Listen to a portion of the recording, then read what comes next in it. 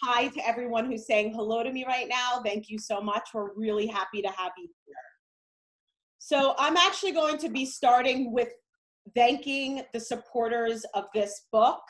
I'm sorry many of you have had to download the book online, which is a beautiful way to have the version of this book.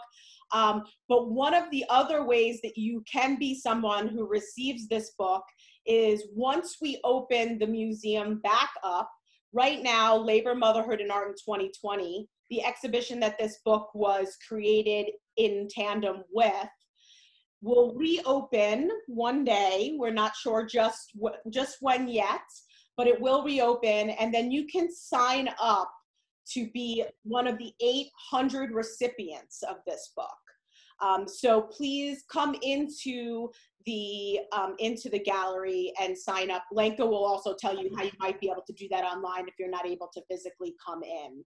But I'm gonna say thank you to those who have contributed to this book. So thank you to the generous donors who have supported to make this publication possible. Those donors are Seth Amarin, Penn Callan, Sarah Erskine and John Green, the Ann Jarvis Society of Wet Nurses, Wanda Konaki, Cliff Leventhal, Kathleen Irvin Loughlin, Neon McAvoy, Suzanne Weiss, Judy Wilcott and Lawrence Miller, Francis H. Williams, Carly Wilmans, and Gary West.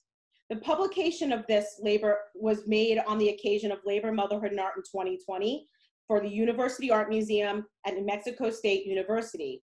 This exhibition was co-curated by Marissa Sage and Laurel Nakadati. This exhibition was also supported by the Community Foundation of Southern New Mexico, the Devastali Family Foundation Fund, the Southwest Border Cultural Institute, the Friends of the University Art Museum, the George and Lucy Gray Endowed Art Fund, the Department of Art at New Mexico State University, the College of Arts and Sciences. It's with deep appreciation that we had the support of Kathleen Clark Gallery and Anton Subner. I want to say thank you to both of them who are here today. Catherine, thank you for making this, and Anton, thank you for making this project possible. Without you two, this would not have happened. And I want to make a special thanks to Erin Anderson, Debbie Clayton, Jane Clayton, and a big special thank you to someone who I just also came in, who are Amu and Rama Devastali. If any of you came to the opening of Labor, Motherhood, and Art in 2020, you will know that our hall that the Museum of is within is Devastali Hall. Thank you so much, Amu and Rama, for everything that you do for us and for making this publication happen. It means the world to us. 2:30 a.m. Child cries in her room and comes to sleep in my bed. 8 a.m. Wake up. Prepare and eat breakfast. 9 a.m. Clean breakfast leftovers from the floor. 10 a.m. Try to read a text for a master's degree class while child plays. 11:30 a.m. Prepare lunch. 12 p.m.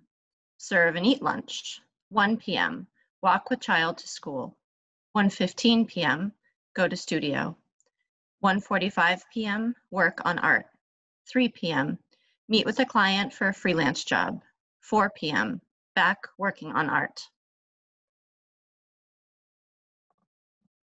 5:45, leave studio to get my child from school. 6 p.m.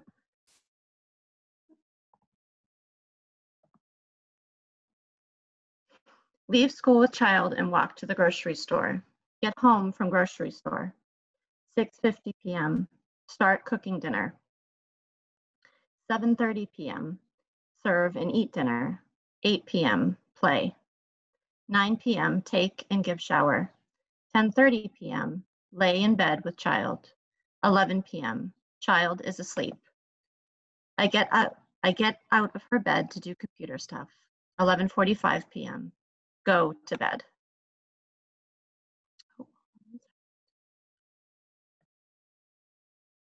I lost the screen. Hold on one second, sorry.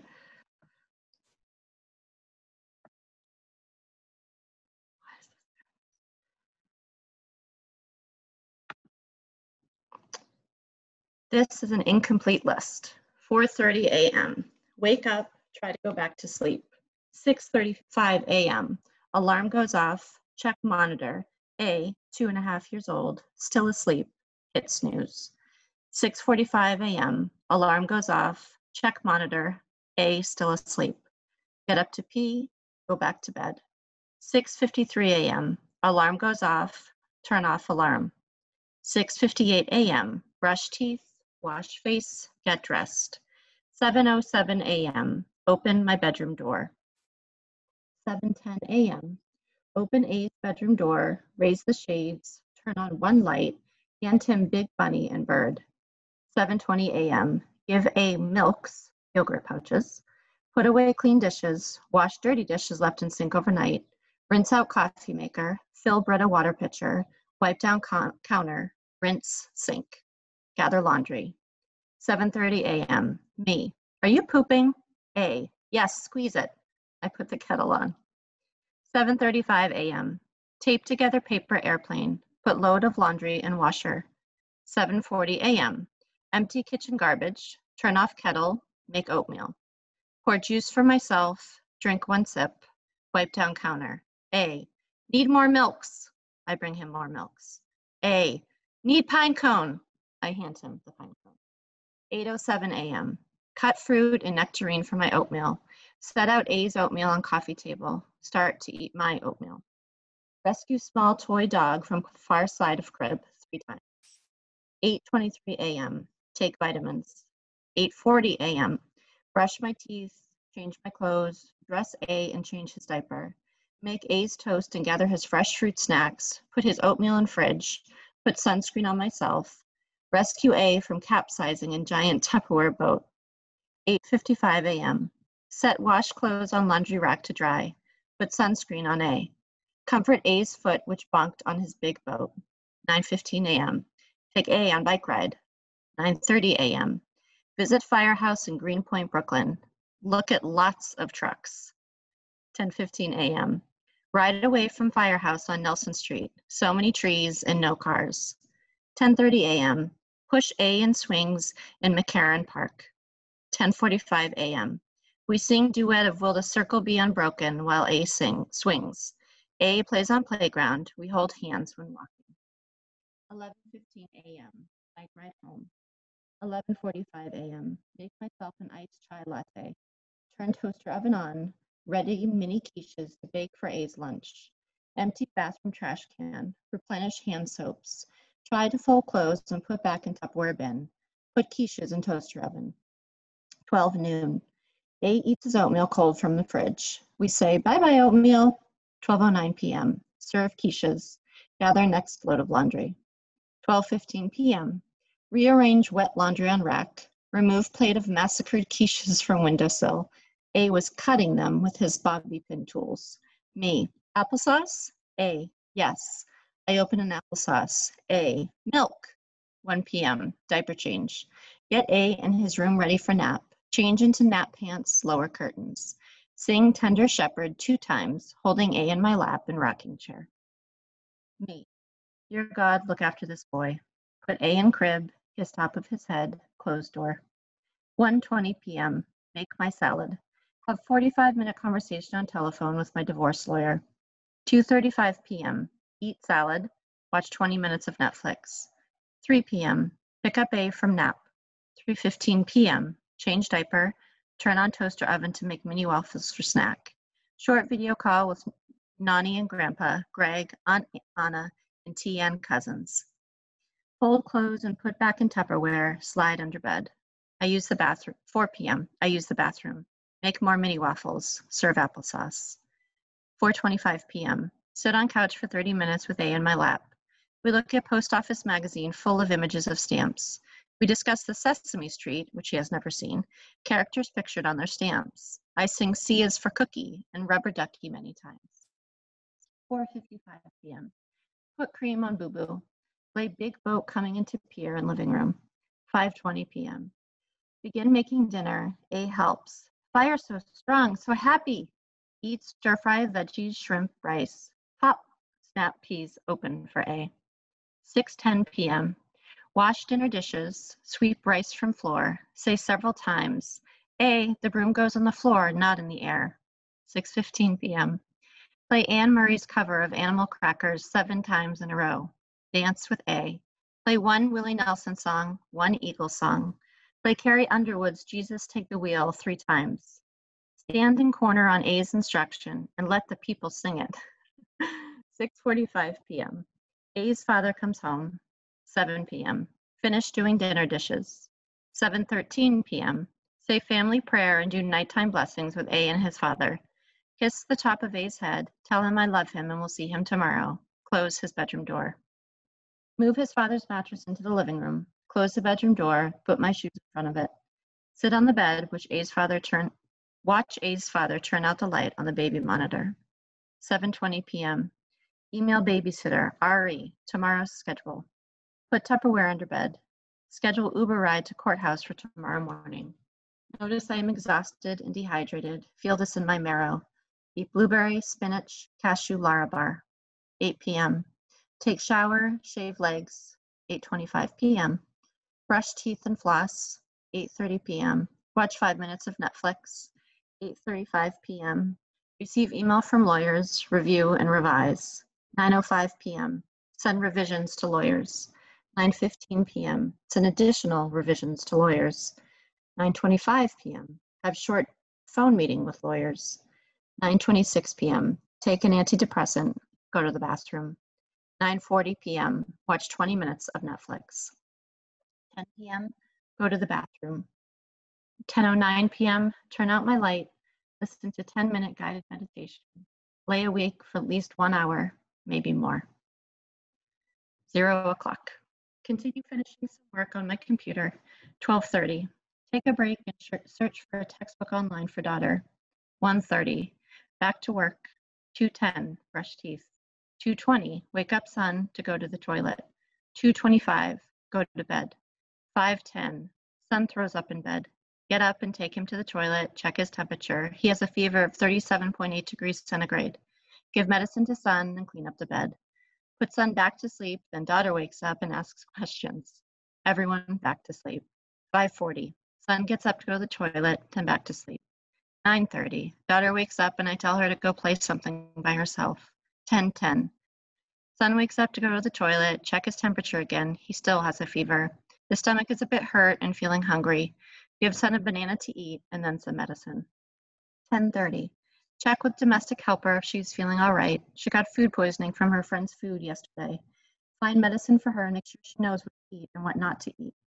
10:40. Call doctor and make appointment for son. Ask son to go to daddy's room and sleep because daughter is making noise and non-stop talking. Prepare breakfast for daughter.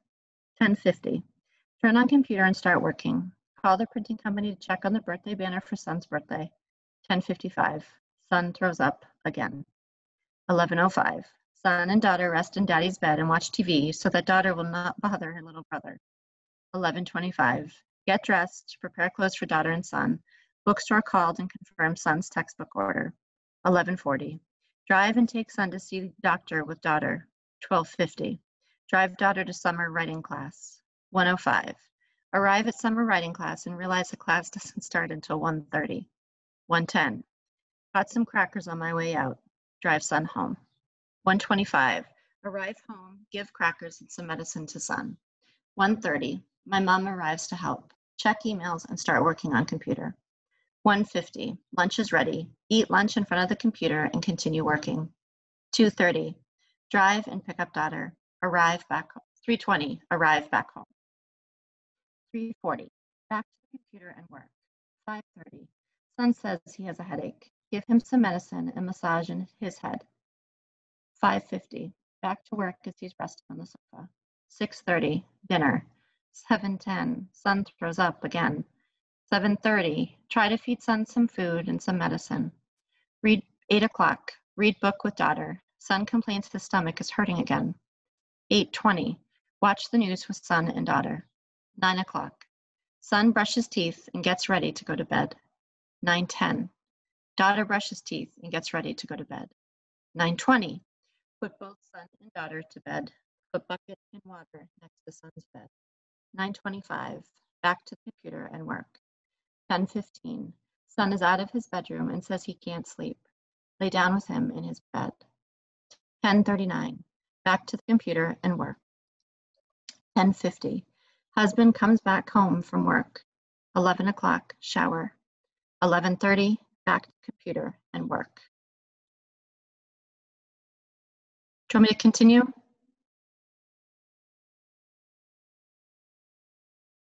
Yeah, okay.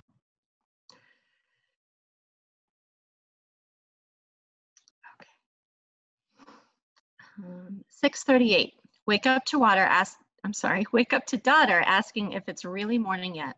Convince her to lay down and snuggle for a while longer. 7:38, finally rise out of bed. Breakfast options are Special K or Raisin Bran. Just saw a notification on Instagram for a residency opportunity that I've been waiting to open up. I'll apply today. Not sure what else daughter and I will do today for entertainment. I'm now 5 days overdue.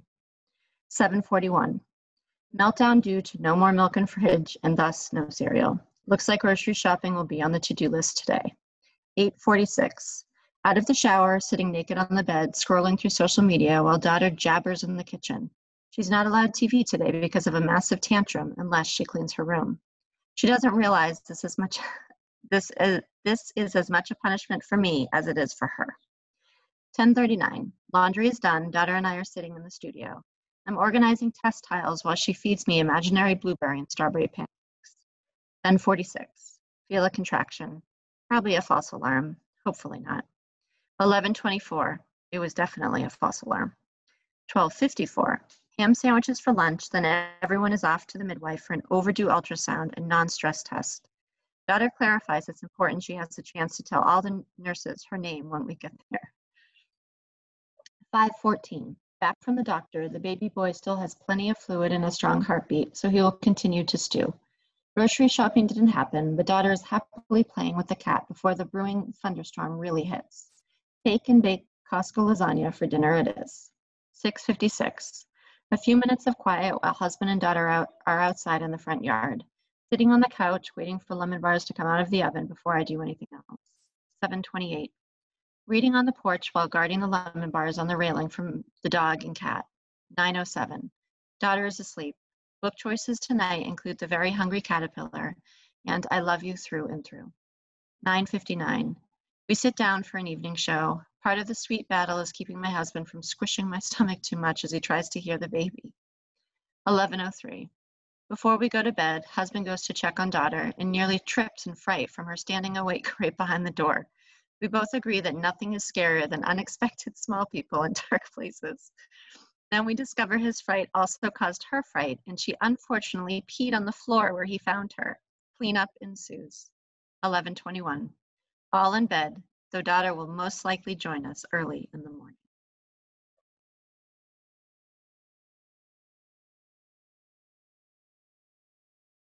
Zero hour, I sleep.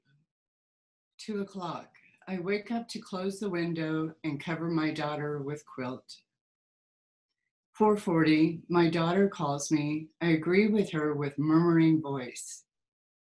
5:40, I wake up again and am enchanted with my dream, so I want to continue. I keep dreaming and discover further part of a dream. 6:40, I wake up breastfeeding, hugging my daughter as this time she came to my bed. I talk to her. I prepare my homeopathic medicine.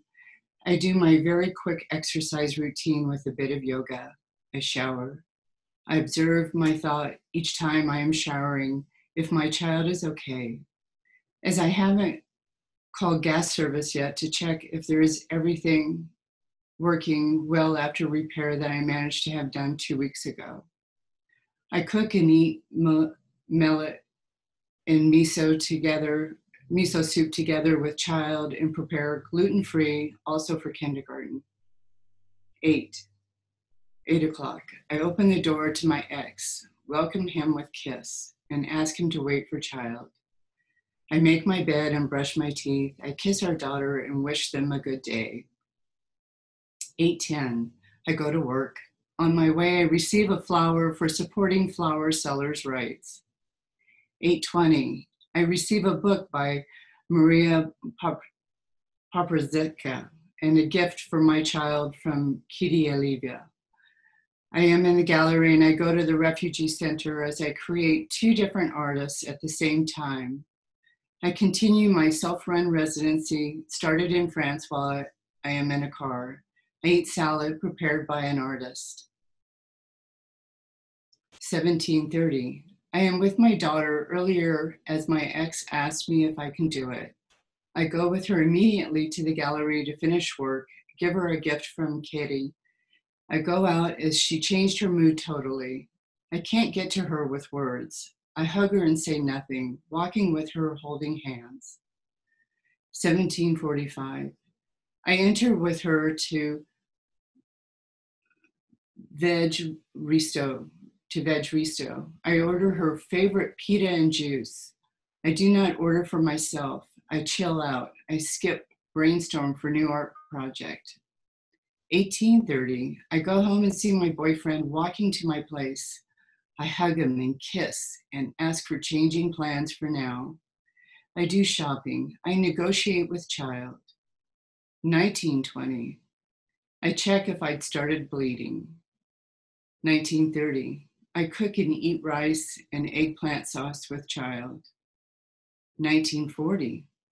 Artist in residence comes to bake a chocolate cake in my oven. I watch this performance with child breaking chocolate. 2010. I play foam with child in bath. 20:30. I read her goodnight stories. She tells me her day. I almost fall asleep. 2100. I hear the second artist came. 2015. Child is hungry. I give her banana. 21:30. She falls asleep. 21:35. I open terrace. With artists, we do salad and talk. I light candles. 2200. I open the door to my boyfriend. We go all together on terrace, eat and drink and talk about queering reality. I give blankets and artificial fur as it gets colder. We watch the cake in the oven. I take child from the floor and put her back on her mattress. 23:50. I feel I get my period. I am bleeding. 0 hour. I wash blueberries and we eat. 0:40 minutes. I take shower. 1 o'clock. I fall asleep next to my boyfriend. 12:58 a.m.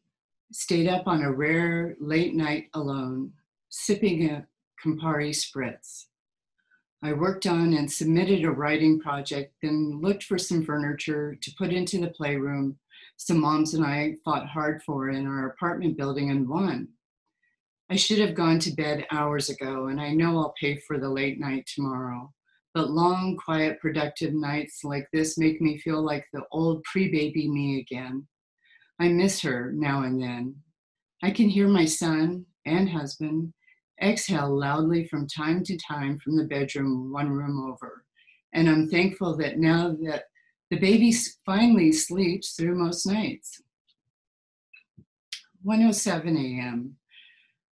Brush my chompers and climb quietly into our big family bed. 7:37 a.m. Baby rustles and wakes me up. Or maybe I rustled and woke him up.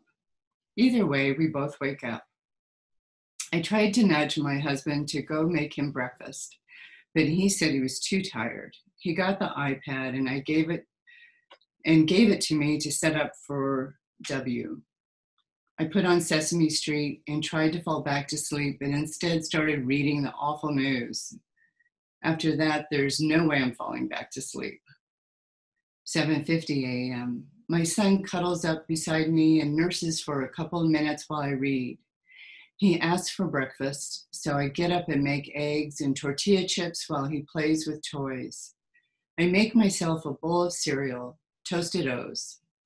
He wants cereal now too. He wants it like I eat it, with cinnamon and chia seeds sprinkled on top. 8:23 a.m. Texting with friend about what to do with kids today. Should we go to a water park, a ferry ride, butterfly conservatory? 9 a.m. Husband comes into kitchen and gives son a kiss, grabs a banana, says he's going to work, and gives me a kiss and splits. 9:10 a.m. I do the dishes and clean up kitchen. As I do, I think about how my husband used to leave around 10 for work and how I'd still usually be asleep in bed. The olden days. 9:17 a.m. I talk to my non-mom friend on the phone for a few minutes. My son follows me around with a can of Play-Doh for me to open for a few minutes, saying words I don't understand until I realize he's trying to get me to open the Play-Doh. 9:20 a.m. I end the call with my friend and sit on the floor next to my son. We play Play-Doh till 9:30, then get changed and ready to go to the playground and meet our friends. 9:45 a.m. Out the door with a giant backpack full of stuff, stroller, sunscreen, hat, change of clothes, water, shoes, and sneakers, snacks, towel, etc. It looks like I'm moving versus taking a little jaunt to the park. 10 a.m. We meet our friends on the street on the way and all walk to the park together to play in the sprinklers. We pass a barking dog. My son starts crying and refuses to walk. Get into the stroller or move so I can carry the 35-pound kiddo in the hot sun for 6 blocks till he calms down. The whole time I talk to him about dogs and how the dog won't hurt him and how he's safe if I'm nearby because I'm his protector. It's the same speech I always give him when he's scared, and I just hope I'll never have to really be tested on that spiel, or that if I am, I can prove victorious. 10:10 a.m. We arrive at playground. There's scaffolding covering half the park due to construction, and about 1,000 kids are there with the day camp, realistically more like 30, who are older and bigger than our kids. I'm on edge, wondering how much trouble I'd get into if I body check a tween to keep my kid from getting knocked over. I try to keep him off to the side, away from the crowd. I swear, half my day is spent being pissed off in a playground. 10:20 a.m. A tween climbing near where my kid is playing almost kicks my child in the head. The counselor is maybe a year older than the kid, comes over and tells him to get down. I'm impressed. The group of older kids leave soon after a park full of moms share a sigh of relief. 10:35 a.m. A raggedy-looking guy barges into the playground and demands money from my friend. She says no. He leaves the park screaming.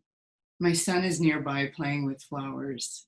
I'm simultaneously nervous about signs saying the garden was treated with rat poison and the raving maniac. 11 a.m. We eat lunch and share snacks with our friends. 11:52 a.m. Home for a nap time. Shoes off, hands washed, wet clothes removed, diaper changed, new dry clothes on, lie down for a nap.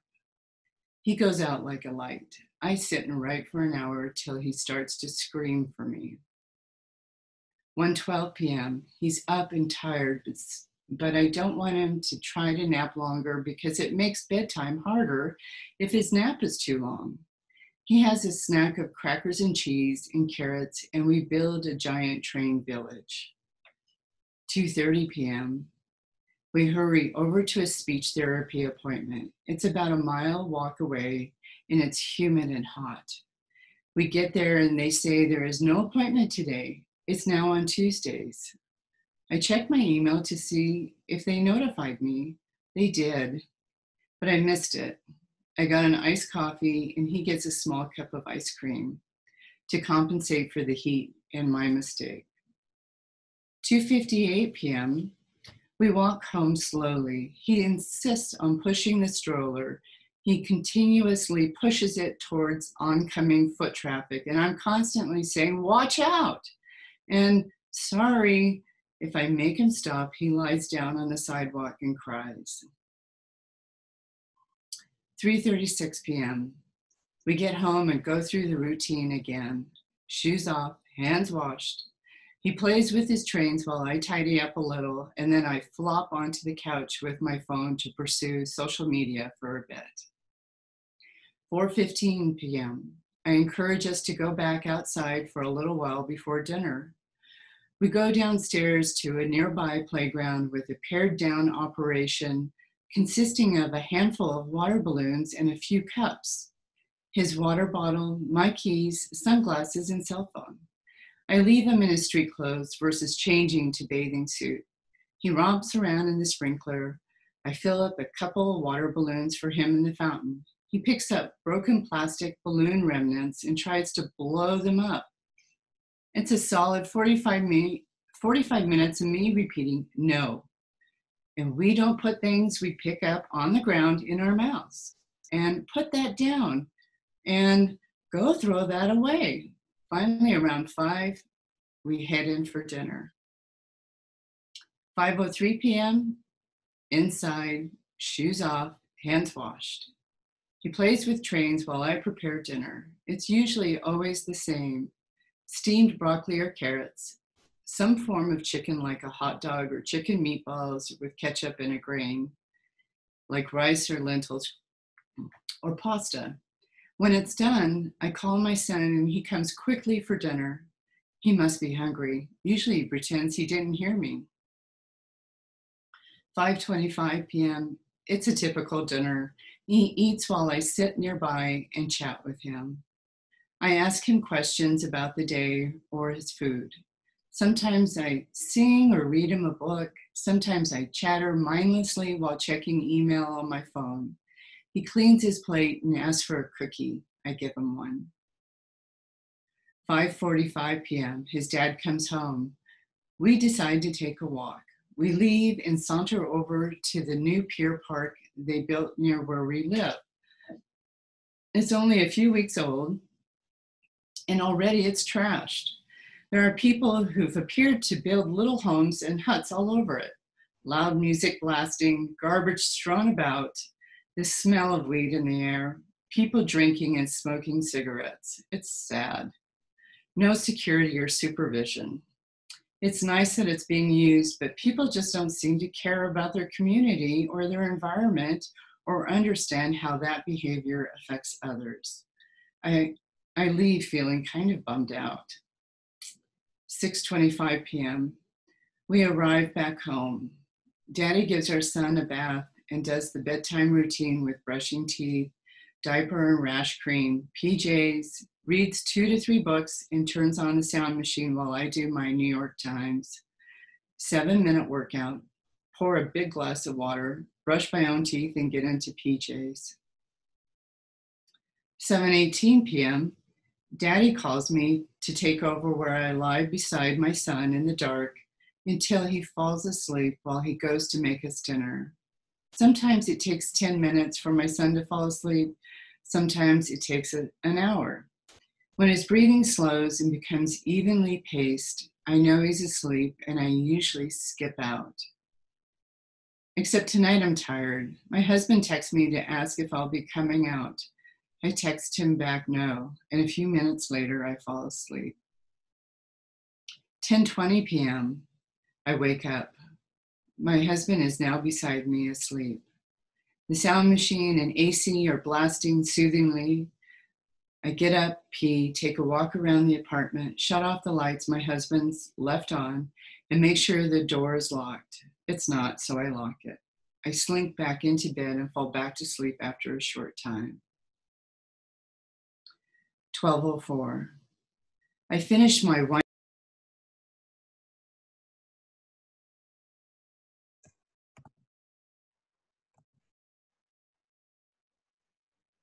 I finished my wind down yoga, used the bathroom, and checked the dryer for bunny number 2. Daughter threw it up on Saturday. I washed it 4 times. It smells mostly fine, but I might see if I can buy a new one tomorrow. 12:09, I plug in phone, turn on sound machine, and tell husband he's snoring and roll him over. I lay down in bed. 3:53, I wake up, check the clock, and go back to bed. 7:30, I wake up, check the baby monitor. She's asleep, so I go back to sleep. 7:49, I wake up, resolve to get up, but fall back asleep. 7:53, I wake up and check the baby monitor. I watch her as she stands up in the crib and looks around. She finds bunny number 1 and lays down. She starts rubbing his tag and goes back to sleep. 7:58, I turn off my 8 a.m. alarm and scroll through Instagram. I check my email and the weather. 8:10, I get out of bed. 8:18, I make breakfast. I forget bunny number 2 was out.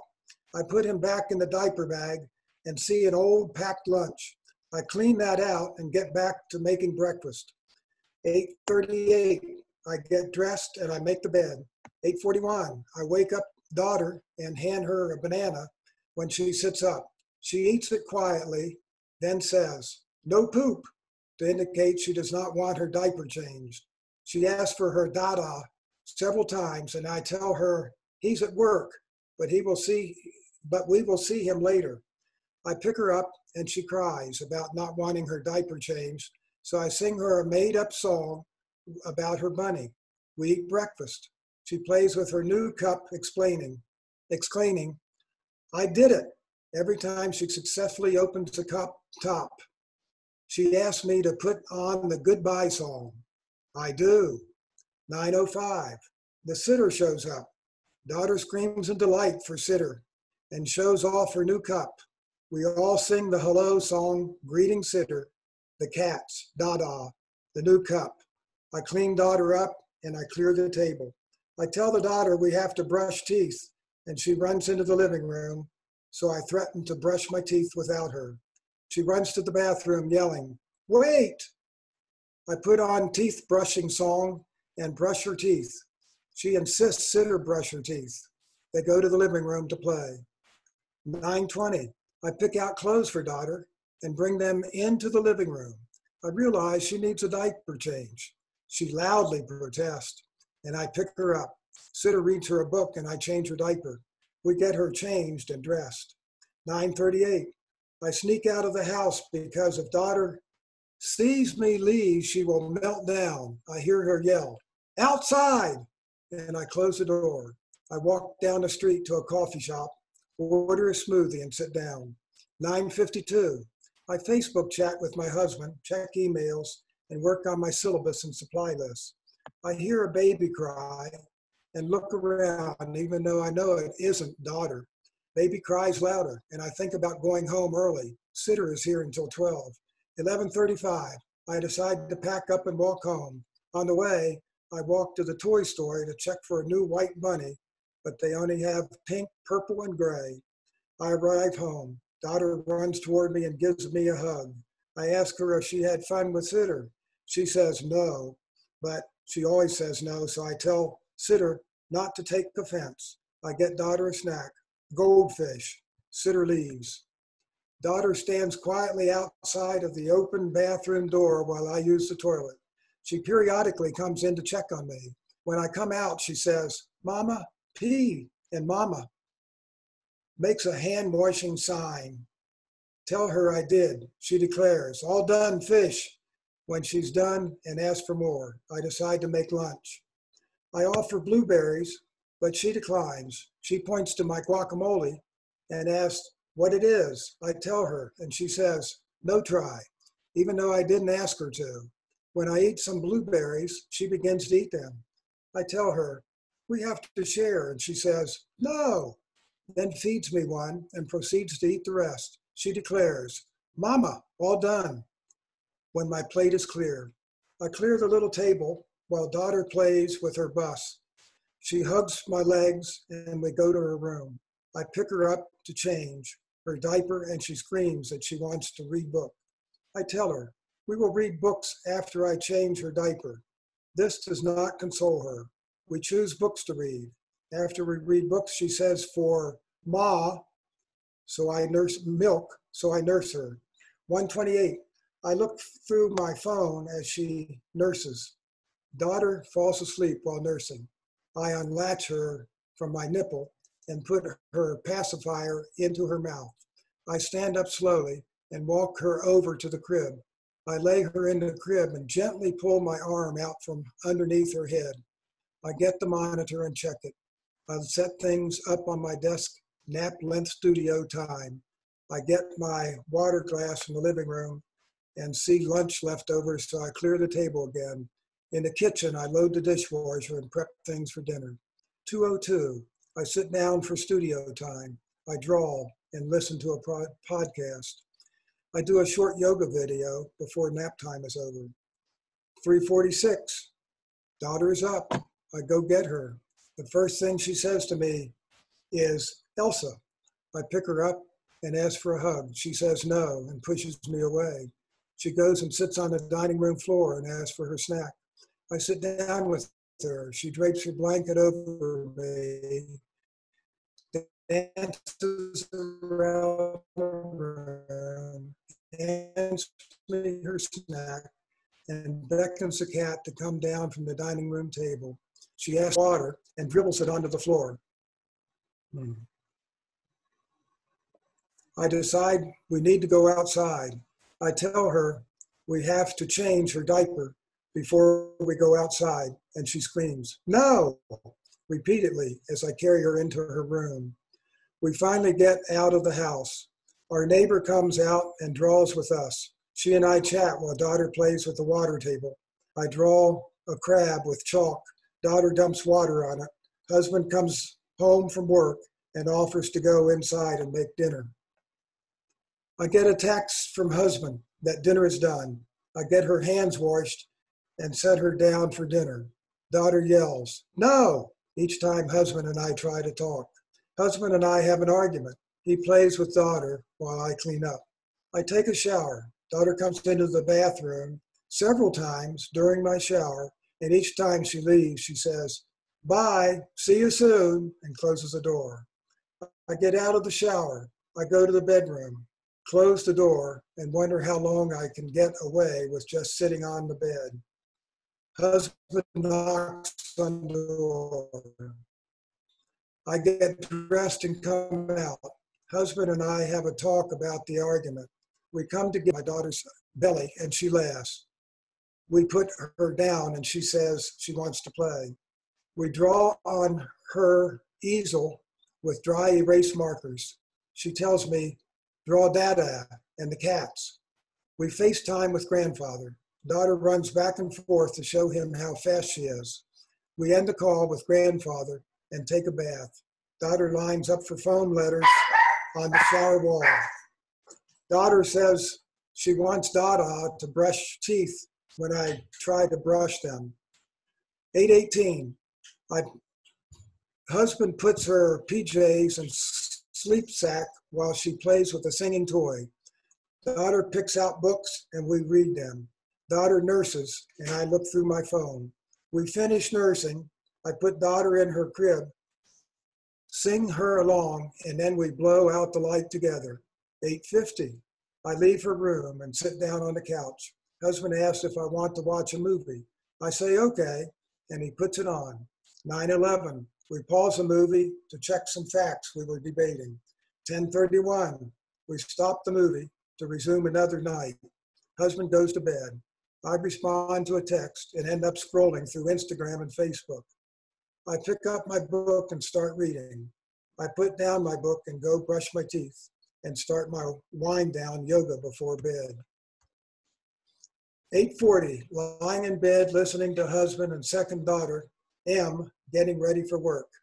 Unexpected roadworks have begun right outside our house, so the noise of drilling and our dog barking at this has made for an irritating start to the day. I was to be only mourning for the next 7 when I could sleep late. Feeling anxious about having committed too many projects, washing machine has been acting up, so I need to take laundry into town, but instead I'm prolonging everything by lying here, even though it's beautiful and sunny day. Ask son G to retrieve recycling bin so I can rate it for children's art workshop supplies, but it's already been collected. Husband leaves in a hurry and blood on shirt, having cut himself shaving. Get up and throw skirt and shoes on with t-shirt. I slept in, pin up hair and gather baskets of laundry to put in car. Son G wants to spend vouchers he has given for birthday on special online offer for Alexa or similar device. Cat following me around as he knows I'll feed him. Feed cat, 9:20. Drive times to nearest town and public laundromat, accompanied by son C, who plays Mr. Blue Sky. My ELO on his phone, thus dissipating my anger at the arrogance of road workers, closing the road without notice. Kids are great.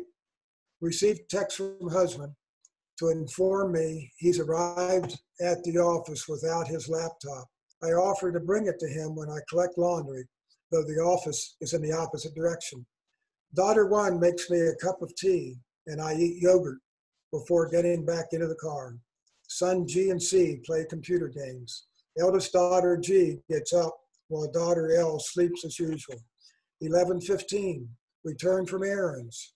Have had heated words with foreman of roadworks regarding access to our house and not having been warned of diversion. Tar stuck to my shoes as a result, so drove home in just socks. Now hanging vast quantities of laundry while kids watch TV. I can't be bothered to deal with all that as I get tired repeating myself. Also, it's a novelty for them all to have eldest daughter G home, and she has just returned from a grueling third semester of college. 11:30, eldest daughter G has rallied the rest to do quick cleanup around the kitchen. I attempt to make various prototypes of craft projects using recycled materials for 3 days of children's art workshops beginning tomorrow. Thoroughly regret taking this on and wish I could be outside gardening in the sun.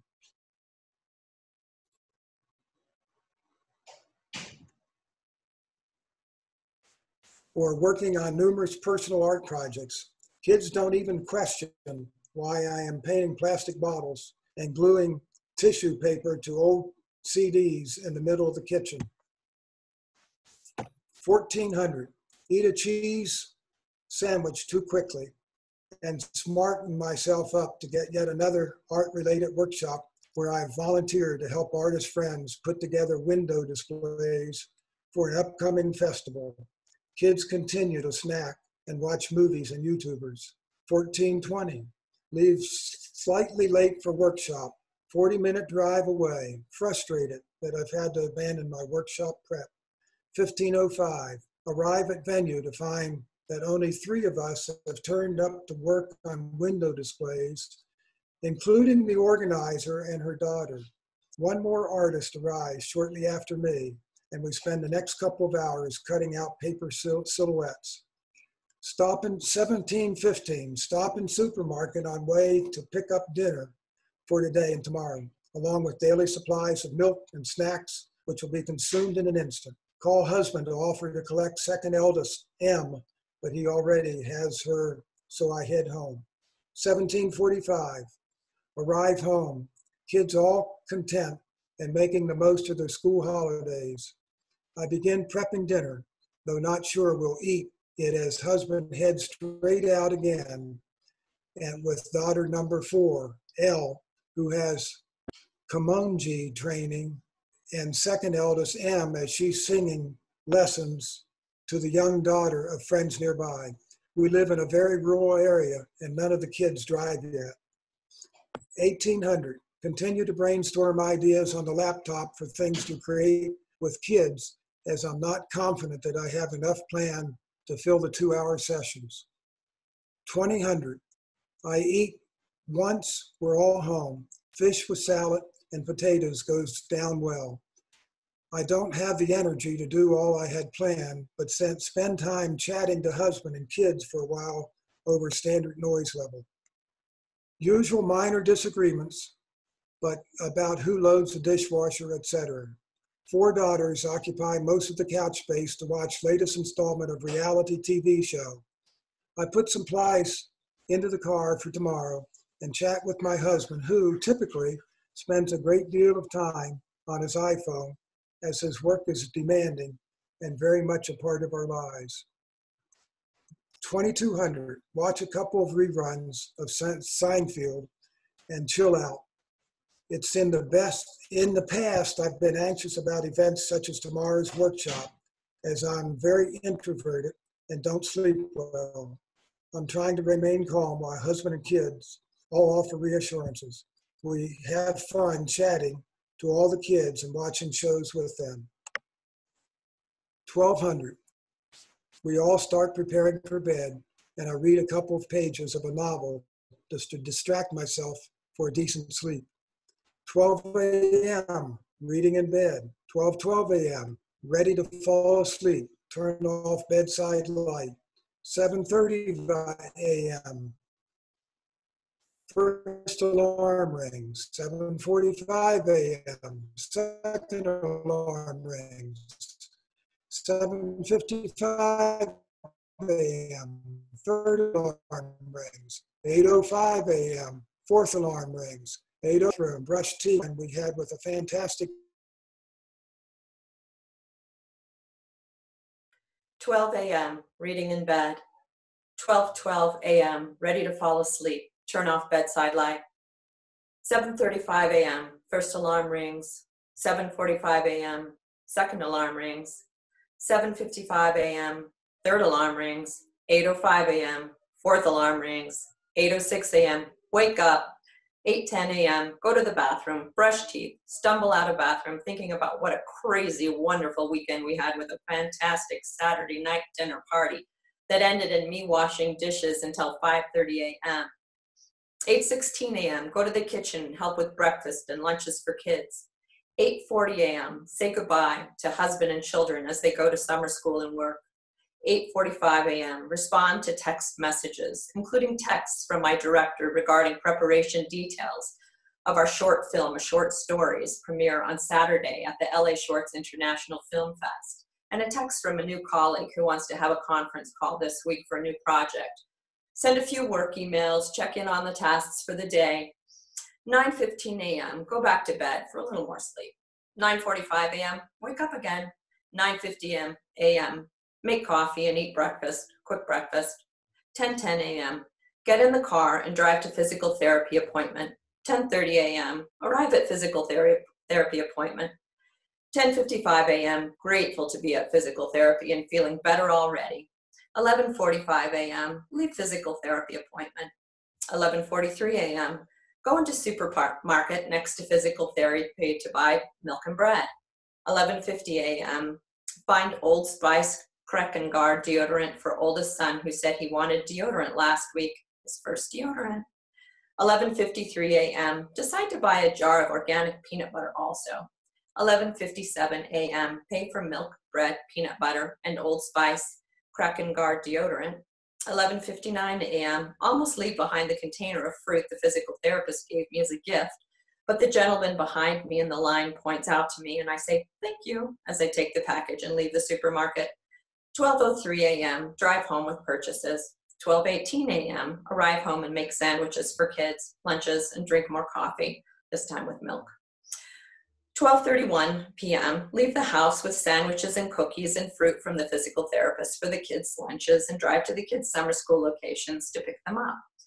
12:41 p.m., pick up the oldest son who's waiting outside next to the middle school. 12:42 p.m., give the oldest son deodorant. He is so happy. 12:47 p.m., park the car next to the elementary school and pick up the younger two children, talk to middle son's new friend, and let him know that I texted his mother over the weekend about possibly getting together tomorrow afternoon at the community pool. 12:55 p.m., drop off 3 children at the Boys and Girls Club. I give them their sandwiches and other lunch snacks before saying goodbye. I remind them I'll pick them up a little earlier than usual because we have an outing tonight. 1:18 p.m., arrive at my parents' house to receive a large delivery for them. My father is in Vancouver for work and my mother's in Chile with my grandmother because today is her 90th birthday. 1:24 p.m., the delivery truck arrives. 1:33 p.m., while waiting for the delivery men to bring the crates into the house, I write to my colleague in response to her question about when I will be able to send her the work I've promised. 1:40 p.m., I write to my other colleague in response to whether or not we can speak on the phone today about an upcoming event we are organizing. The answer is no, but I asked for a response to the long audio message I sent yesterday. 1:43 p.m. I write to my mother-in-law to find out if she and her husband are coming to LA for the weekend to attend our short film premiere. I let her know that I understand if she can't make it and that we'll probably do another screening in the fall. 1:55 p.m. I drive back home. 2:07 p.m. I make myself lunch. 2:17 p.m. I sit down with my lunch to respond to the additional work emails and to work, finally, on the essay I need to finish as soon as possible because my editor is waiting eagerly. 3:45 p.m. I decide that I will not exercise today and instead keep working on my essay. 4:37 p.m. I write a text message to our old babysitter to see if she can babysit on Saturday, which is the short film premiere and also my birthday. I don't tell her that. The other people I contacted are not available to babysit, but I assume it's implied. 4:42 p.m. I write a short and warm birthday message to my grandmother on WhatsApp, and I wish I had remembered to make a little video for her with the kids in the morning. 4:45 p.m. I go to pick up the kids at the Boys and Girls Club. 5:05 p.m. The kids come out and my daughter's new friend is also being picked up, so I meet her mom for the first time and confirm our plans to take the kids to the community pool tomorrow afternoon. 5:15 p.m. I start driving home. 5:18 p.m. I go back to the Boys and Girls Club because my oldest son left his lunch bag and water bottle there. 5:30 p.m. I arrive home and I realize my husband is already home. 5:33 p.m. I tell my husband I'm running late and explain what I had planned to make the kids to eat before we all go out. 5:45 p.m. Start getting ready to go out while my husband feeds the kids dinner. 6:15 p.m. We get in the car and I drive us to the film screening of Steven Spielberg's Raiders of the Lost Ark starring Harrison Ford, hosted by the Academy of Motion Picture Arts and Sciences. Lo siento. I was invited by my Chilean colleague who works for the Academy and also produces films. 6:45 p.m. I arrive at the film screening and I enjoy the delicious food and the reception with my husband and kids. 7:05 p.m. I meet some young filmmakers and comedy writers at the reception and I talk about their upcoming projects. I tell them about my premiere on Saturday in North Hollywood. 7:25 p.m. We head upstairs to the theater to take our seats. 7:30 p.m. While our middle son reserved us seats in the middle of the theater, he and his brother and sister decide we should sit in the front row, so we move our seats. 7:35 p.m. The introductions begin, which will be followed by a special presentation on visual effects and sound effects for Raiders of the Lost Ark. Alfred Molina, who introduces Ben Burt and Craig Barron, is very funny, and the crowd works the crowd. 8:30 p.m. The film finally begins, and I'm relieved because the middle child is fidgety. 9:42 p.m. The film is amazing in a restored 35mm edition that was recently printed from the original negatives. I watch my husband and daughter smiling as they watch the film. I'm sitting between my oldest son and my middle son, and they're both enraptured. My oldest son whispers things to me every once in a while. 10:30 p.m. The film ends, and everyone is tired. 10:38 p.m. After going to the restroom, I asked my oldest son to take a quick photo of me next to the film poster. Meanwhile, my husband is tired and antsy to go home. 10:40 p.m. I drive home and the children are squirrely. My husband is at the end of his rope, it seems. 11 p.m. We arrive home. 11:15 p.m. The oldest and youngest kids are in bed. The middle one is eating yogurt and tension is brewing with my husband. 11:21 p.m. My husband says something about how many days an empty Amazon box is going to sit on the floor. 11:22 p.m. I do not resist the urge to say something in my defense. 11:28 p.m. The middle child goes to bed. 11:34 p.m. An argument begins to erupt with my husband. 11:39 p.m. I'm trying to stay calm and not react or respond to his tirade about how tired he is and how our family schedule is too full and too demanding. 11:42 p.m. I lament the fact that I am not a more sage-centered, wise wife. I want to kill my husband. I decide my husband is deeply confused about how amazing I am. I plot a million acts of revenge against my husband. I clean things in the kitchen. I decide to make myself a gin and ginger beer, an improvised version of gin and tonic. I talk to myself in an attempt to distract my Chilean ferociousness from unleashing in volcanic South American Edward Albee splendor. 11:53 p.m. I take out my laptop and start working. 5:11. Wake up to nurse C, 32 months. Take the puppy out to go potty. 5:40. Bring C back to his toddler bed and nurse him a little more so he can fall asleep. 6:20. C wakes up and nurses again. 6:42. C follows daddy to the kitchen to eat raspberries. Puppy comes and gives me kisses. I meditate. 7:13. Get ready for work and get C and M, 5, ready to go to the babysitter. 7:57. Chase puppy around the front yard to get her back inside. 8:03. Finally, the kids buckled up with the car, up in the car with crumbly waffles, strawberries in hand. 8:06. Arrive at the neighbor's house. 8:13. Drive to work. 8:40. Sit in the nest to answer emails. 9:01. Begin writing airport art master plan. 11:29. Eat date and walnut bread. Discuss airport art master plan with in-house designer. Touch base with chief curator about airport and art master plan. 11:37. Review phase 3 deliverable with fellow curator in the office. 12:40. Prepare a bagged salad to eat and cut apple to top it off. 12:45. I am notified that an artist has shown up for her meeting. We sit down and discuss the design that she has submitted for a 40-foot by 20-foot site-specific hanging sculpture. 13:25, sit out in the front on the AstroTurf and eat bagged salad. 13:50, return to the nest with my third half a cup of coffee to complete edits for airport art master plan. 13:59, hear the laugh of my old boss from an art gallery and head over to say hello. Chat about her daughter who has had a fever of 105 degrees over the weekend. 14:04, return with a handful of gummy bears in hand to complete airport art master plan before a review of the document at 14:30. 14:37, review the portfolio of an artist doing beadwork and mosaics on the flat surfaces and trophy busts. Send emails. 14:45, meet with chief curator and curator to outline next steps for airport art master plan. 15:01, meet with a graphic designer to gauge their interest in participating as a designer for the graphics of the airport art master plan. 15:15, return emails. 15:31, consult with art administrator about the logistics of an upcoming art installation on 7/19. 15:42, contact client's assistant about artwork transportation on 7/18. 16:02, go to a staff meeting. The CEO said we have a birthday this week, and I looked behind me even though she was talking about my birthday. 17:03, eat part of a celebratory birthday donut. 17:05, finish up weekly assignments at work and coordinate an art install.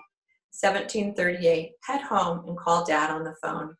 18:01, arrive at home and receive eager puppy kisses. C comes to greet me.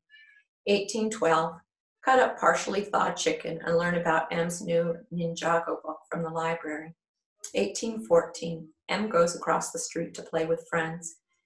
18:15, C marches around the kitchen, stopping every third step to spit out chewed nuts. I find the jar of nuts and put it out of reach. C notices that I moved his nuts and starts screaming. Puppy follows C's tracks and licks up every small pile of chewed nuts. I add the olive oil, chicken, lemon juice, pepper, salt, and mixed spices to the cast iron.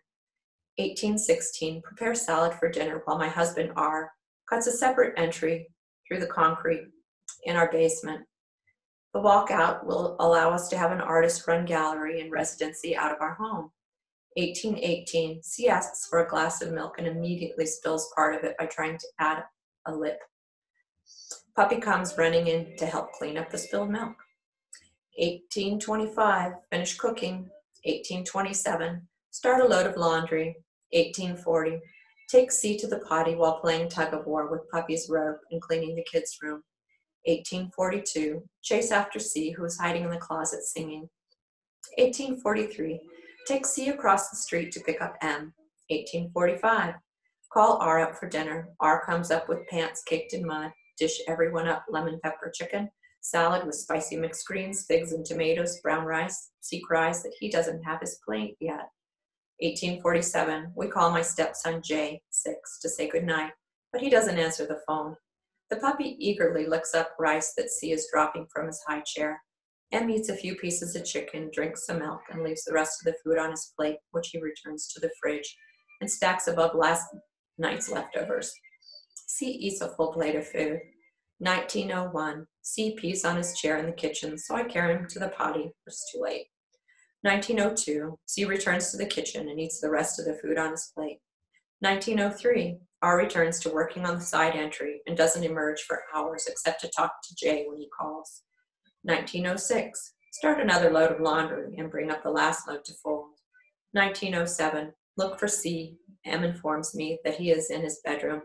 Look in the room, and C is using the potty. Yay, C! 1910, brush the kids' teeth, help them take a shower, and switch the laundry out.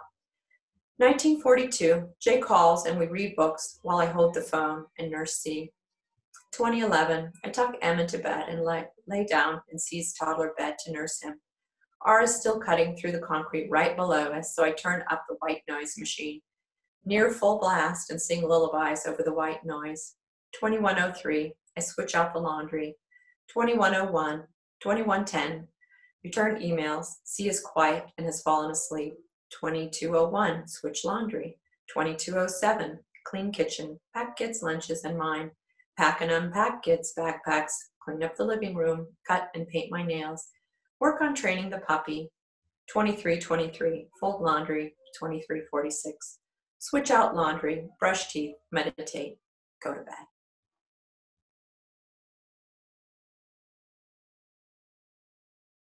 "12:33 a.m. Washed the gunk off my hands. 12:35 a.m. Waiting for cash. 1:04 a.m. Got the cash finally, on our way home. 2:30 a.m. Go to sleep. 7:55 a.m. Wake. Check if R is awake as well. Must meditate. 7:59 a.m. Tell T I will meditate in the kitchen. 8:01 a.m. Open Flip Clock app. Dive in deep meditation. 8:26 a.m. Come out of meditation, speechless about where I go when doing it. 8:28 a.m. Shower. Text Jay about meditation experience.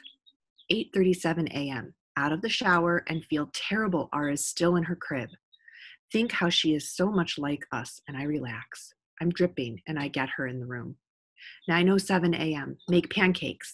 Panapes. 9:28 a.m. Eat panapes with R. T goes to studio. Day off means grocery store and day with R.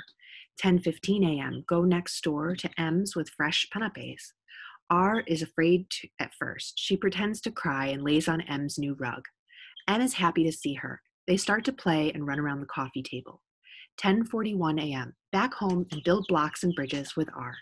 M's world feels light and pastel, happy she is next door. 10:56 a.m. Put load of laundry in. Go to grocery store and flour shop. Corn tortillas, bananas, blueberries, gluten-free bread, ground beef, more bars for R, cheddar bunnies, granola. 11:30 a.m. Stop and watch crane and dump truck uplifting the plot of land where an old sweet house used to be. She must have sold it. R is completely amused. I'm happy to stop and rest and watch. We eat veggie sticks. R hates the oil on her hands from the sticks. R gets scared from the sound of the dump truck and crane. R wants to be held and carried home. My fatigue returns. We leave. I carry R. R is still freaked out. As we get further away, R repeats, dump truck, and begins to calm down. R is so very in tune. R sees airplanes from very far away. R hears them almost sooner than the visual. R is like an eagle. 12:53 p.m. R's nap time. Make bottle, usual concoction, change R. Big R is now here to watch little R. 1:06 p.m. Leave for total relaxation massage. So happy and excited for it. 3:27 p.m. Back home, feel the cleanse. Little R still sleeping. R is on the phone. 3:29 p.m. Meditate. 3:53 p.m. Back in the world, feel 100 times infinite. 4 o'clock p.m. R is up again. Text with T. He's happy to go to the beach. Impromptu beach trip. 4:10 p.m. Pack for the beach. Get R ready. We drop big R to the L train. 6:05 p.m. Arrive Tilden Beach. So sweet. T is upset about his email. Makes me annoyed and feel scattered. I get more upset because the day was in full reboot mode until that moment. Try to let it go. R comments many times about the birds.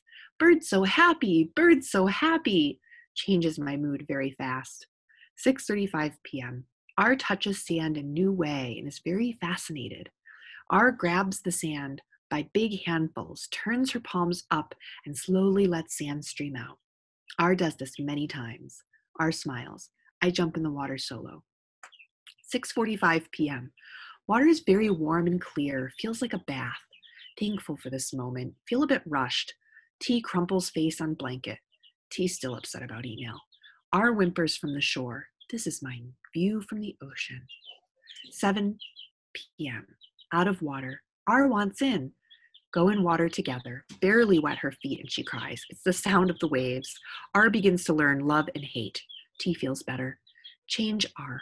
R is very sandy and sleepy. Fifi. R is also very happy. R equals beach baby. Thankful for this. 7:30 p.m. Stop for beer. So happy to share a moment with T. It is far and rare to feel this with him. Thankfulness continues. Family hug. R likes it. R normally cries profusely when T and I hug. Growing. Elated. R runs in big circles around the little food court.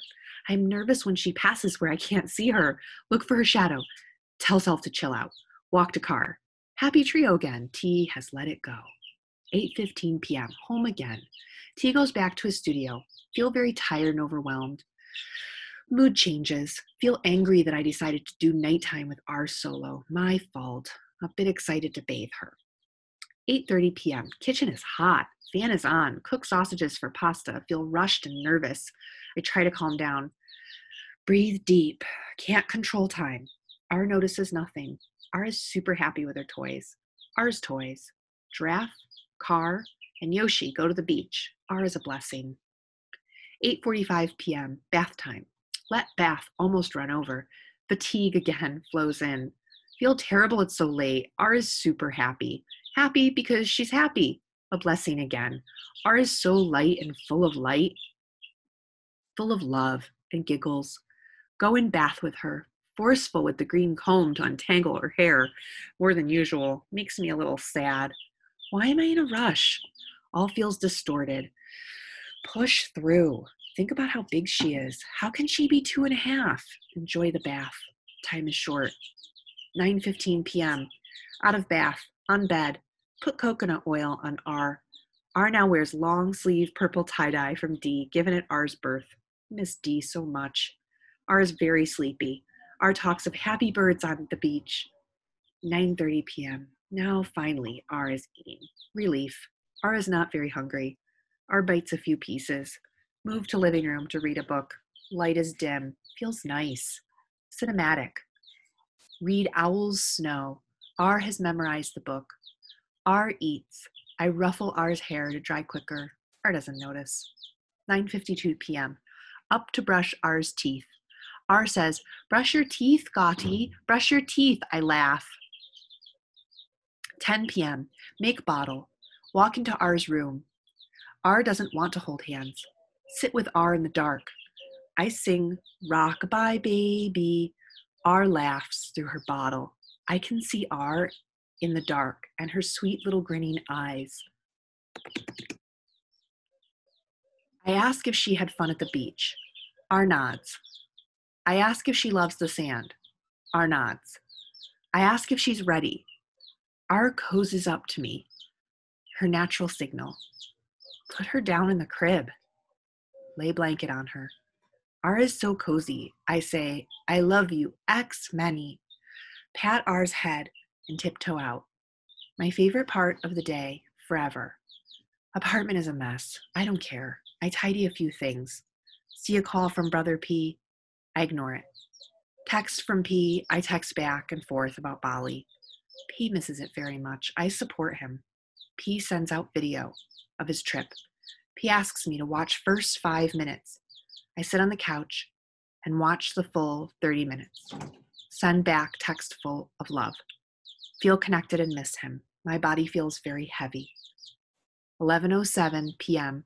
Lay in bed, deeply horizontal. Feels so good. Know I should close my eyes, but click on my phone. Fall asleep.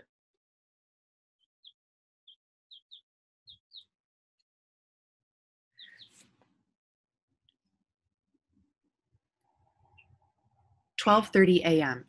Receive a text from 15-year-old telling me good night. 2:30 a.m. Go to the bathroom. 4 a.m. Cat wakes me up to be fed. 4:30 a.m. Cat wakes me up to be let outside. 6 a.m. Alarm sounds. I press snooze 3 times. 6:30 a.m.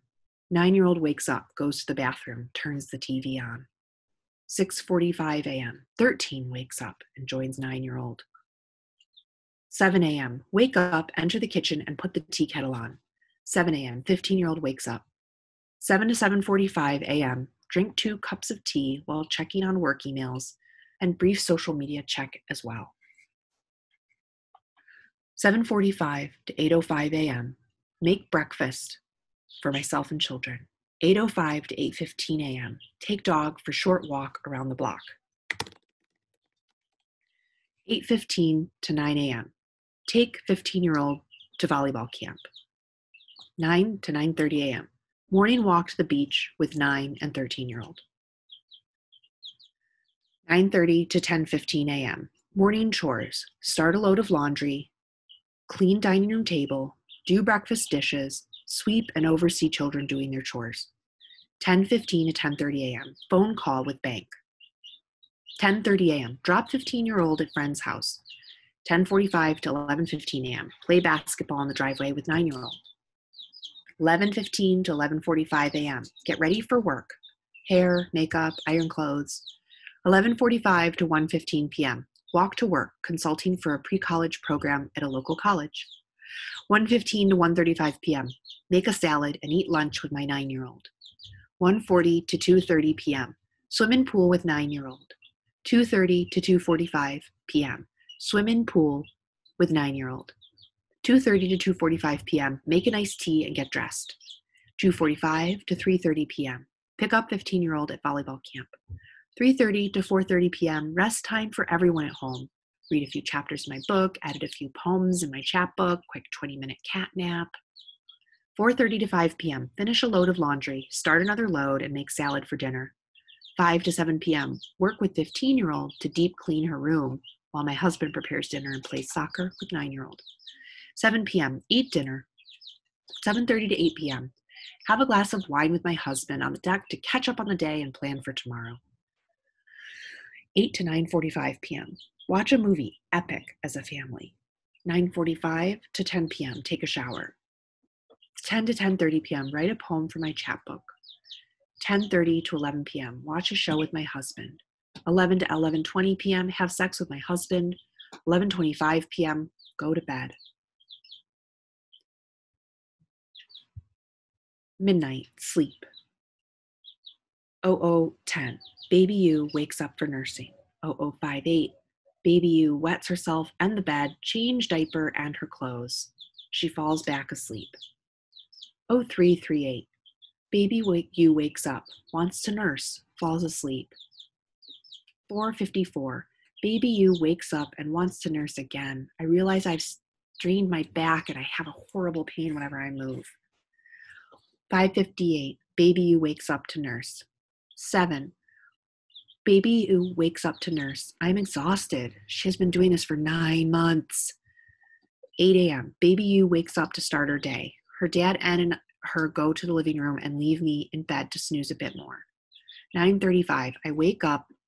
Dad and brings you to nurse while he makes breakfast. 9:46. We all have breakfast and spend time together. 10:20. Dad and gives me a back massage to ease the pain. Unsuccessful, but I'm very grateful. 10:45. I take a shower and we get dressed. 11, go to gallery where I left my projection panel and take it to my studio. 11:40, have coffee with Ed and you. 12:15, put you to sleep, nurse her to sleep. 13:05, I'm in bed with her all the time. You wakes up but falls back asleep. 14:11, you wakes up from her afternoon nap. 14:30, have lunch with granddad and grandmom. We live in the same house. 14:45, a call for a potential job, mural paintings for a Gothic building. 14:30, go upstairs and play with you. 1600, play guitar for you. Go outside. 16:15, go outside and play with you in the garden. It's a beautiful day. 17:20, have a snack with you and listen to some music. 18:07, meet Dad N after work and go for a walk in town. 19:15, have a beer in a pub and meet some friends to plan You's first birthday celebration for tomorrow. 20:10, come back home and have dinner. 20:30, clean you before bed. 20:45, put you to bed and nurse her to sleep. 21:15, surf internet on my phone and search neo-Gothic mural ornaments, ideas for the potential job. 22:45, put my phone down and fall asleep. Sleep. a.m. Wake up to daughter vomiting in bed between me and my partner, her father.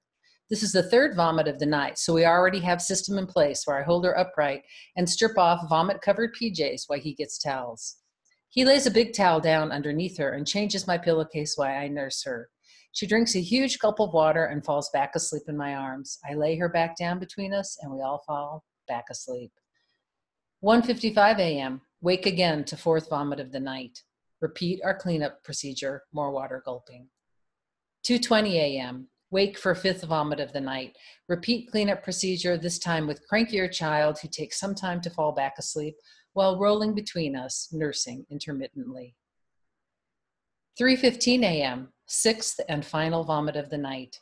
Daddy takes daughter to the sofa in bedroom and she falls asleep in a more upright position, lying on his chest and shoulder. We all finally sleep.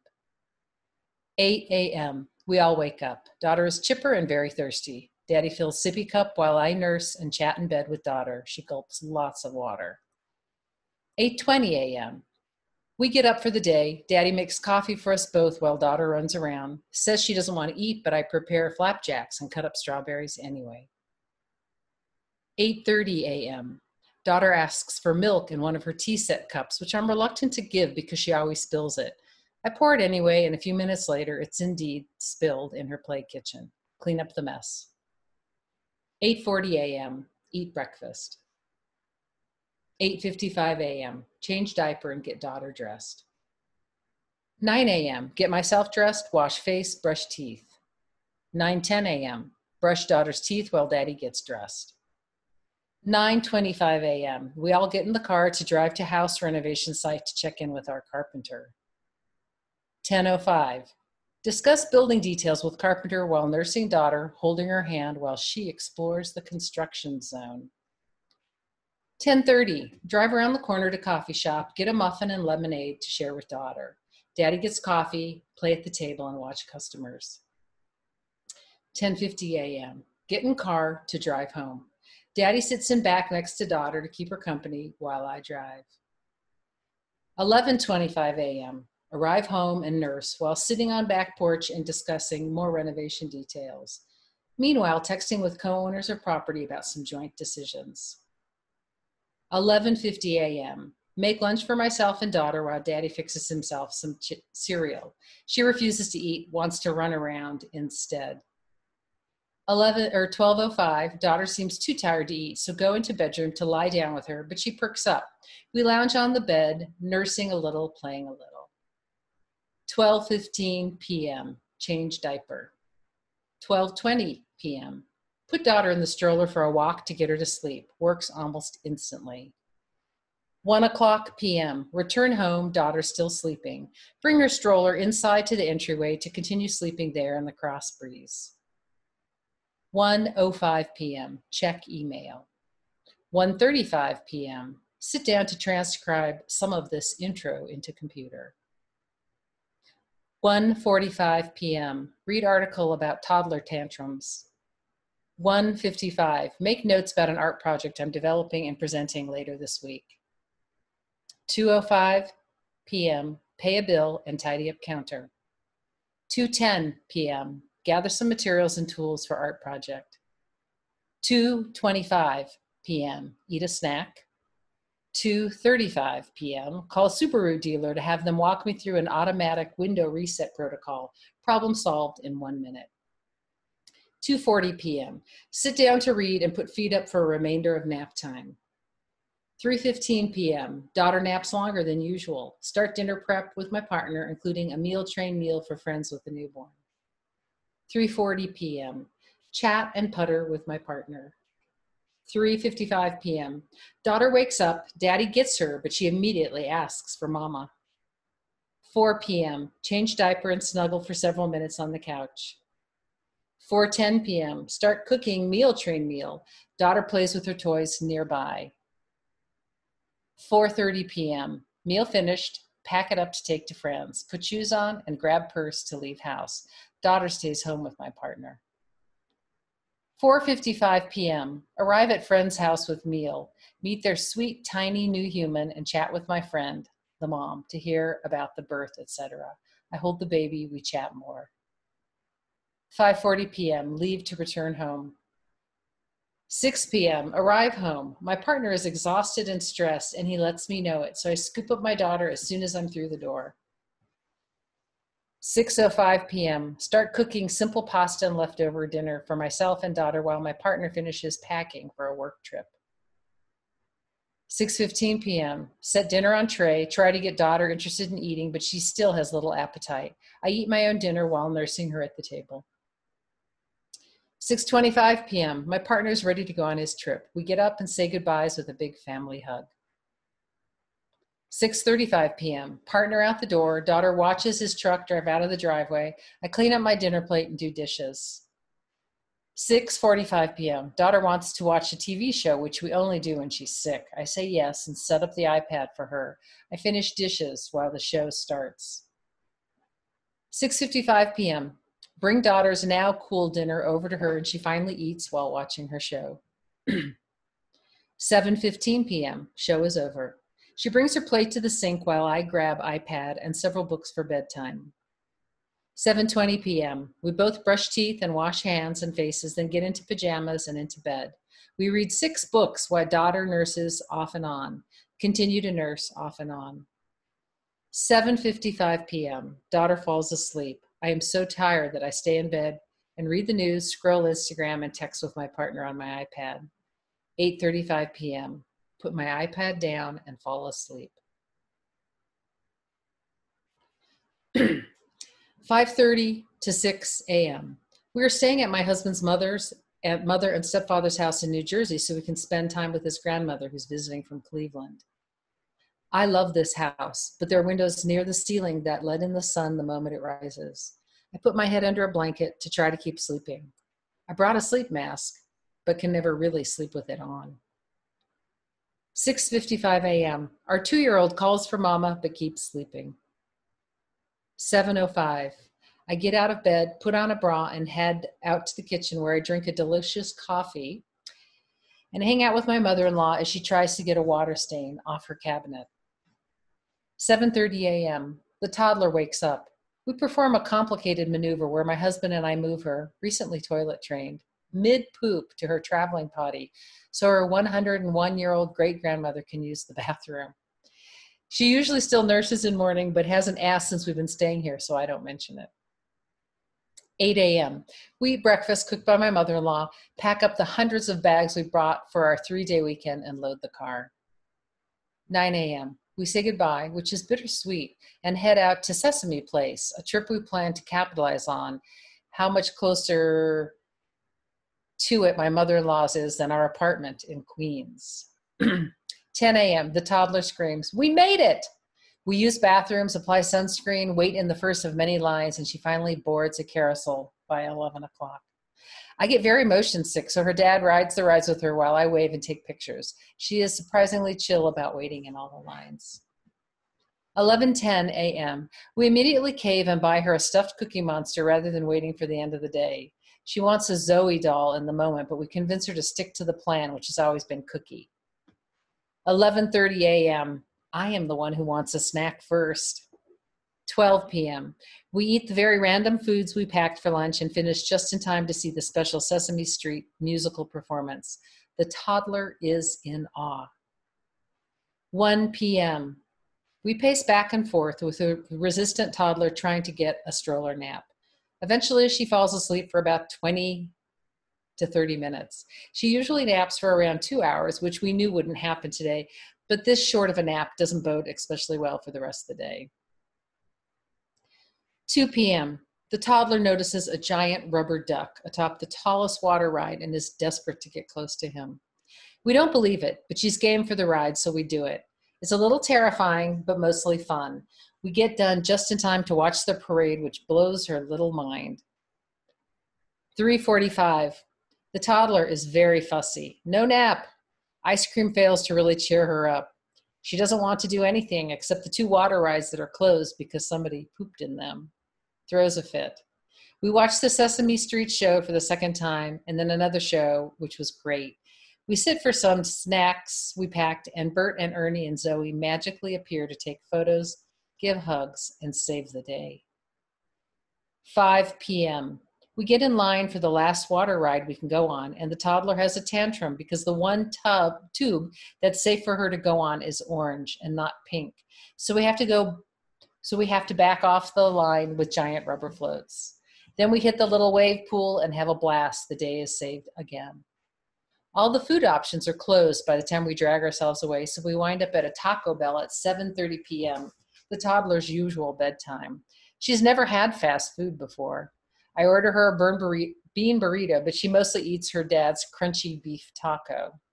As soon as we load into the car, I discover that the reason no one has updated me about the outdoor class we're taking tomorrow is my registration never went through. As I deal with that and my husband tries to fix the car sound system to play the toddler's music class songs, still in the Taco Bell parking lot, the toddler announces she has to poop. Rather than haul back inside, we set her up with the travel potty next to the car. She does not, in fact, poop, but prolongs our departure by a good 20 minutes. 8:20 to 9:25 p.m. The toddler talks nonstop despite best efforts to get her to sleep in the car. She is so amped up. She finally agrees to put on her new sleep mask bought for this purpose, and after she fiddles with it for a few, it winds up working and she finally falls asleep. 10 p.m. We return home and transfer the sleeping toddler to her crib. This rarely is successful, but tonight it sticks. 10:05 p.m. I unpack the 5 packages of gluten-free bread my mother-in-law and her sister got for my husband for the 2 days we were out in New Jersey, and all the rest of our gear. Then send many work emails I haven't written over the past 3 days. I pack a bag for our outdoor class tomorrow morning, crossing my fingers I haven't missed any important messages telling us what to bring for our first day. I gather an assortment of goods for tomorrow evening, when 3 girlfriends and I will hold our annual Regiftmas in July dinner, where we trade gifts others have given us that we don't want. We used to do it just after the holidays, which made a lot of sense, but our schedules were so crazy that we wound up pushing last year's dinner back so many times it finally happened in July. I suddenly remembered to rescue the air plants I accidentally left submerged in water when we left for the long weekend. They seem fine. I'm supposed to water a neighbor's plants today, but I think they'll live until tomorrow. 11 p.m., I drink a million glasses of water and get ready for bed. 11:15 p.m., I climb into bed for a few minutes of mindless TV, but wind up reading about the horrible things the president tweeted while we were on Sesame Street, before forcing myself to put down the phone and go to sleep. 5:58 a.m., wake and check phone for news. Lie in bed thinking of what needs to be done today. 6:30 a.m., I'm nervous about today's workload, so get up for shower and make coffee. Sort emails. I enjoy the quiet house before anyone else awakes. Put cheesy 70s music on. Eat yogurt. 7:35 a.m. Wake up 9-year-old E. It's the school holidays, but we need to get ready to pick up her 12-year-old brother C from the airport, where he's flying in after a week in Wellington. I forgot to give E a bath last night, so I run the bath now. I create social media posts for work while she's in the bath. I wash her hair and send more emails. 8:05 a.m., I check my phone. 13 missed calls from Wellington, problems with C's flight. He's now not coming home today. I rearrange my morning schedule and get E out of the bath. 8:15 a.m. I put on moisturizer, foundation, mascara, and blush. Pack bag, drive E to my mom's house. Realize she didn't have breakfast as I drive into work. 8:34 a.m. Arrive at work for meetings and usual tasks. 12:30 p.m. Mom drops E off to my work. She plays on her device while I work for the next 2 hours. I add that to the device guilt in my brain. 2:30 p.m. We leave work. I take my laptop and files with me so I continue at home. I didn't have time for lunch.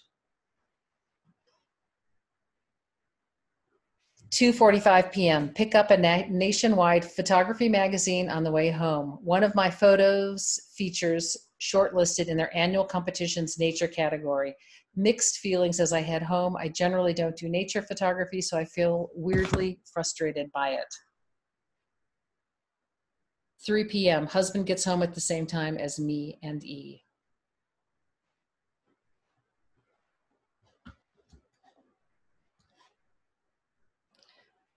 (3:12 p.m. Call from C in Wellington. He's now coming home on Wednesday. We all miss him. I sit at my computer. My office is in our lounge. I keep working. 4:30 p.m. E reminds me it's art lesson time. She announced last term that she'd be running art classes in the holidays, and I signed up. We walk around the house, each of us drawing an item in each room. We have to guess what each other has sketched. In C's room, we both draw his shoes. Lots of laughing. She's a pretty good teacher. 5:10 p.m. My husband asks what we need from the shops. Bread, carrots, apples, corn, ham. 5:15 p.m. While the shopping's getting done, I start post-production on 3 photos I made at my city's main sports stadium yesterday. It's being demolished after severe earthquake damage in 2011. The demolition makes for some interesting composition. 5:45. I'm not on dinner duty tonight. It's toasted sandwich night. I keep on with the post-production. The light was a bit dull on the day I made the photos, so I work on them in black and white. They tell an interesting story. 6:10 p.m. We all eat in front of the television, watching a series about glass blowing. 6:40 p.m. I have a glass of wine. I can't stop watching the glass blowing. I spend a long time thinking whether an accident-prone person such as myself should try it. It's hypnotic to watch. I should clean the kitchen, but glass blowing is much more interesting. 8:37 p.m. I drag myself to the computer. I have to research an article I'm writing on landscape photography in New Zealand. 9 p.m. My husband puts E to bed. She comes and gives me a squeezy hug of the best kind. 10:06 p.m. I'm too tired to concentrate anymore. I head to bed.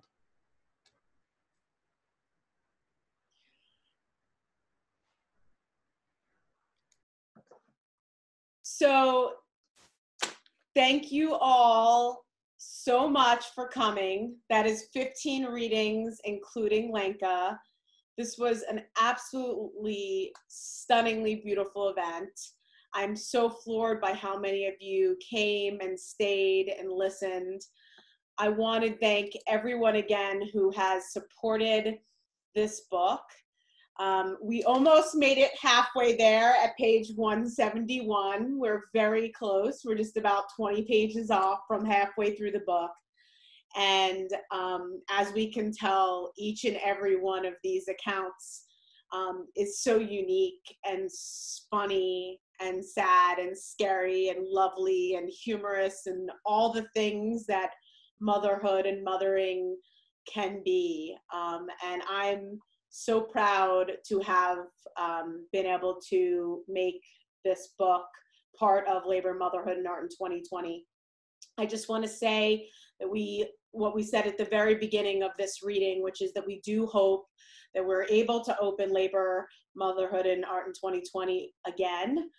We have extended the exhibition through August 16th. We hope that that gives time for people to be able to come into the museum and see the exhibition. If not, the exhibition is now fully online. We have multiple video walkthroughs of the exhibition now online, as well as installation shots of, in a digital gallery form. So please go to uam.nmsu.edu to see the video walkthroughs of the exhibition and see this piece installed in its grandeur. We have this as an installation in a very large piece that becomes this large quilt of all of these stories, all of these daily accounts. And I really hope that you're all able to visit, but if not, that is one way to see the show, no matter where you are, no matter how much time you can spend with it, because you can spend all the time in the world online with it. So thank you so much for coming. Thank you so much for supporting. We really appreciate you. Lenka appreciates you. This was a beautiful event. Thank you.